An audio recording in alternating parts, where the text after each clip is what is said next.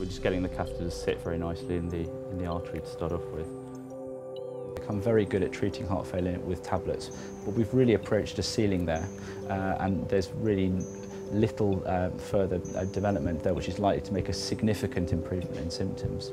This therapy offers, if it works, offers a completely novel approach.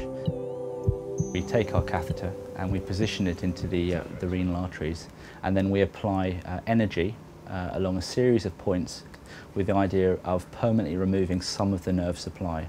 And if we're able to modify the connections coming back from the kidney, we can disrupt some of the abnormal pathways which lead to more and more hormones being secreted in the body than is normally found. All that we're left with in terms of the visible evidence of the procedure is a tiny 3 to 4 millimetre cut, which is just where we made the initial puncture in her leg.